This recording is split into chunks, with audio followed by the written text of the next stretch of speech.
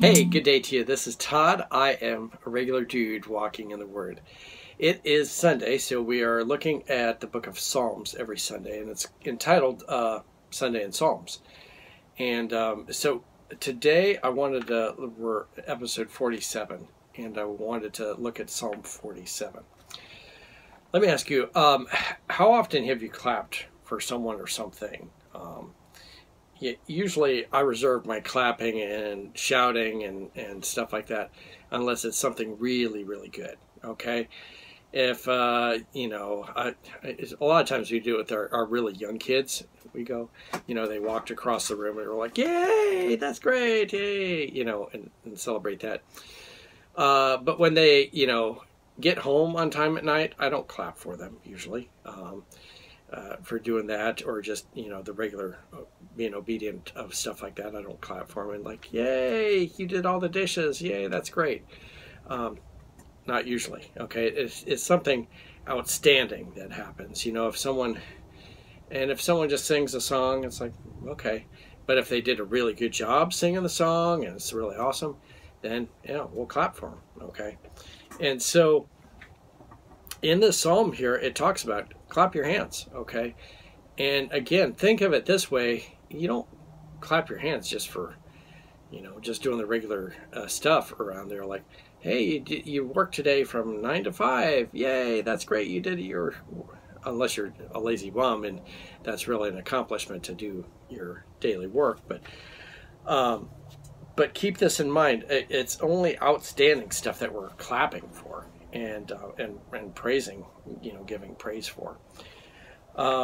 So let's read here today. This is Psalm 47, and it starts out with, clap your hands, all you nations, shout to God with cries of joy. It starts out with that, clap your hands, all the nations, not just a few people, but all the nations, shout to God with cries of joy. For the Lord Most High is awesome, the great King over all the earth. He subdued the nations under us, people under our feet. He chose our inheritance for us, the pride of Jacob, whom he loved. Okay, so it's going to go into detail why we're clapping for God and why we're giving shouts of praise, because of everything he's done for us. And again, this is outstanding because no one else can do this for us. Okay, how the Lord is most high and awesome. I'm not awesome. I'm just a regular guy. He chose our inheritance for us. He subdued the nations. I cannot subdue nations. Only God can do that. Verse 5, God has ascended amid shouts of joy, the Lord amid the sounding of trumpets. Sing praises to God. Sing praises to our King.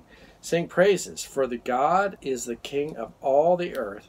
Sing to him a psalm of praise. Okay, he's not just a king, but he's king over all the kings. Okay, you can't think of anyone like that. You might be king of Russia or Ukraine or Mexico or whatever, or president, but you're not king over all of those. But it's only God. Verse 8: God reigns over all the nations. God is seated on his holy throne. The nobles of the nations assemble as the people of God of Abraham. For the kings of the earth belong to God. He is greatly exalted. Okay, so again, this psalm it's just real simple today. Is clap your hands and exalt God, and then it gives the reasons why. Because he's over everything. He has power over everything. And the person that we think is the greatest person, the king over this nation or the president over this nation, God is over all that. He can control all that just real simply, just by a command. But God is over all that. So that's why we clap and sing praises to God.